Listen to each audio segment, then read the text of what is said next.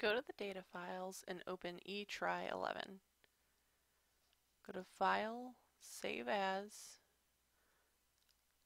and save it to your Excel folder with your underscore first name, underscore last name.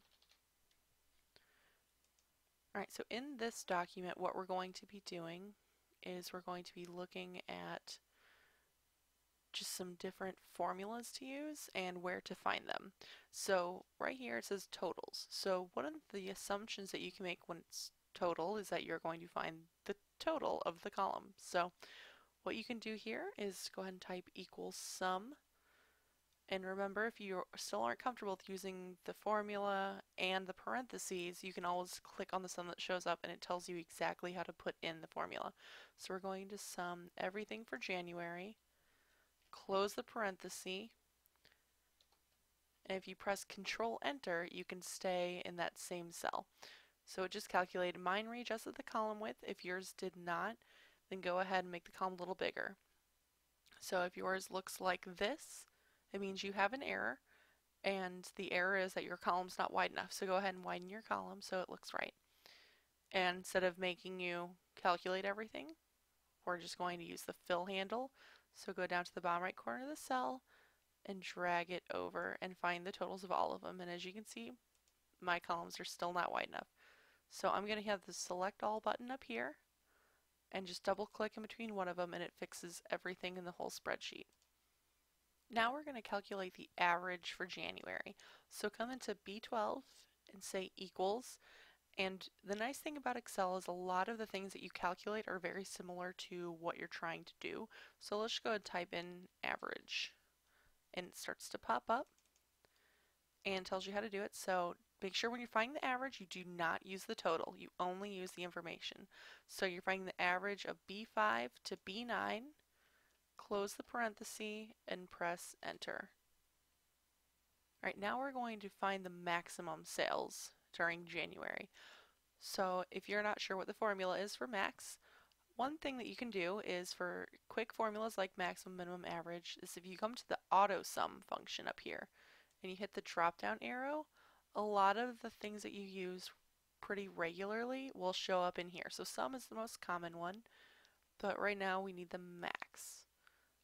And it gives us B12 as our max, so that's not right. So make sure with B12 selected, you select B5 to B9. So that's fine, equals max, open parenthesis, B5 colon B9, and press enter. And now we're going to find the minimum. But I'm going to show you a different way to find the formula, just in case the formula is not here, even though this one is.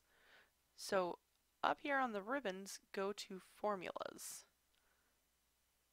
And a lot of these, so you can look in the AutoSum section, recently used, financial, logical, text, date and time, lookup reference, math and trig, and more functions if something you're looking for is not there. But luckily for us, min is in the trig one, in the math one. Maybe it's not, never mind, go to more functions and go to statistical. It's definitely in here. So here it is. So there's max and min. So choose min, and you can highlight min A to see what it is, but it's more for more complicated sessions. So right now we just need the regular min. So select min, and it comes up with this window. So what you can do then is use this number, so you can click on that and get your range. So B5 to B9, and now that we have it, go ahead and click OK. And so it found the minimum of those values. So I know this looks pretty easy because we only have 5 values that we're finding the minimum and maximum of, but if you have a larger spreadsheet, it makes this a lot easier. And we're going to do the same thing with the median. So median, go to more functions, statistical, and find median. And we're going to find the median of B5 to B9 again, and click OK. So this little button right here that we're using is called the range finder. Alright, so that is our median score. Alright, so now I'm going to let you cheat a little bit because now I know that you know really well where to go to find formulas and how to put them in there. So what we're going to do is for the rest of these, we're just going to use the fill handle to drag them to the right. So we're going to go all the way through column E with our average, max, min, and median. And go ahead and click save if you haven't done so far. All right, and now what I want you to do is I want you to look down at your status bar. So down here where you normally have these things. So when you have items selected, like right now, go ahead and select E5 through E9. And if you look down here on your status bar, it tells you the average, the count, you have 5 items selected, and the sum of all of those items. So it's just a handy little tool if you need to do a quick check. Okay? Alright, so now I want you to go ahead and save, and you are now ready to complete projects 23 and 24 in your book.